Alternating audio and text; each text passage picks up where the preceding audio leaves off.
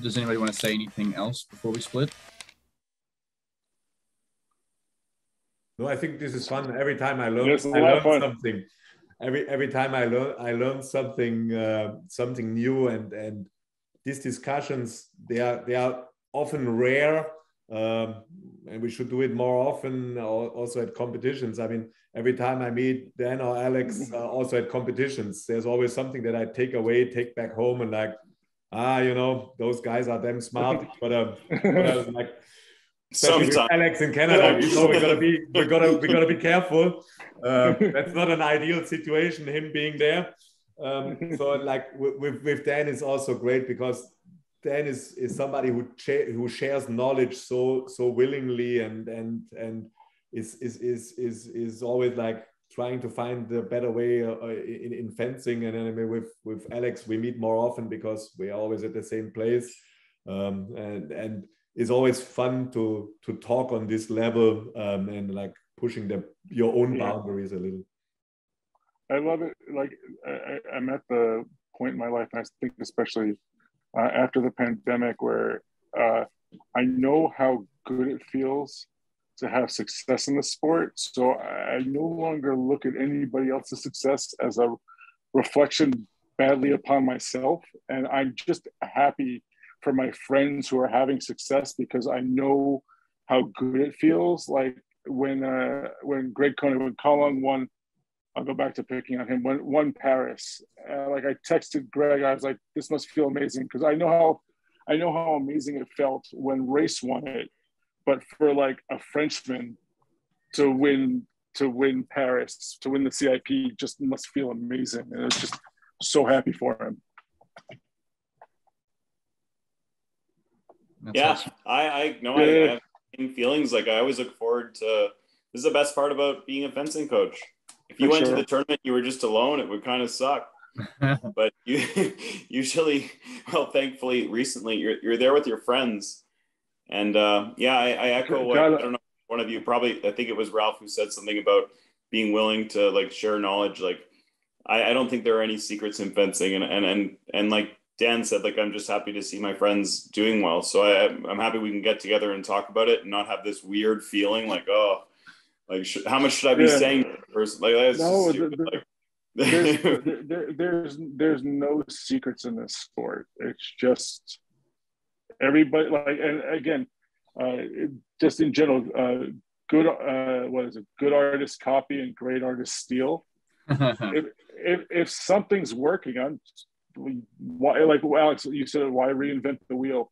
If you're doing something that's working and you're making medals in World Cups, yeah, of course I'm going to take it. Thank you.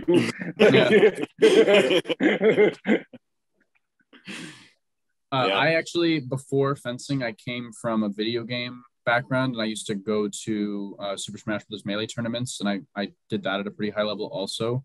And something that I think is much more prevalent in that community is information sharing. Whereas like, I've worked with some coaches who are like, here's the thing, but you can't tell anybody about this like secret thing that we do. Whereas like, I still follow Melee very closely, whatever it is. I still follow Melee very closely. And there was a lot of the time after a set is over, they'll ask the player who won or the player who lost to like come sit down and talk about it a little bit. And I was really blown away. This guy who's like number one in the world, very dominant right now, he beat the number two guy in the world very badly. And they sat down and were talking to him about it. And he's like, oh, I was doing all these things. And he didn't really adapt those very well. But if he had, then I would have done like these things in response to that. And I'm surprised he hasn't like tried these things yet, because I think they would work really well against me. And I personally even think that might be like a little too much information. But it's just for fencing, I find a lot of the time that attitude is totally missing, where people do try to keep secrets and they have their things that work really well and they don't want to share them with anyone. So thank you for being so like forthcoming with questions like these. Well, that guy has real self-confidence. Yeah, for sure. But that's not him. He's like, all right, I can tell you how you should probably try to beat me, but deep down inside, he believes that he's going to win anyway, right? Probably. Like second intention. He wants him to try, and he has already the answer, right? No, yeah. Or it's not just him. Like he wants to push the game forward. Exactly. Do you know That's what the I mean? attitude of It's like everyone. he loves like he wants. I'm sure it's the same thing, Ralph and Alex. You love it when you've shown somebody a system and they make the next logical jump that you were going to teach them before. It's so cool. And it's amazing, and it's so. And I think that's what this guy was thinking about. Like, this is where I see this going. How I want to share my thinking with you about how I see the video game. That's a great way to look at it. Yeah, that's cool. And additionally, like, every time someone comes up with like a new technique or a strategy that is like provably, quantifiably better than like something else, they don't try to keep it themselves. They make a post about it or make a video about it so that everyone can like start exploring this thing. And again, I think that's just so different from the attitude in general in our community. But I think also the difference, I obviously I know nothing about competitive video game playing, so excuse my ignorance, obviously. But like there's reaction time and people are faster at processing reactions, but the actual actions of making the video game do something are infinitely more simple than the actions. They're more binary for sure. And it's like you can just do, like, there are some people that can't make a parry forward to disengage the post the way Ralph could, or there's some they can't do a one tempo action attack no matter how many times they practice it.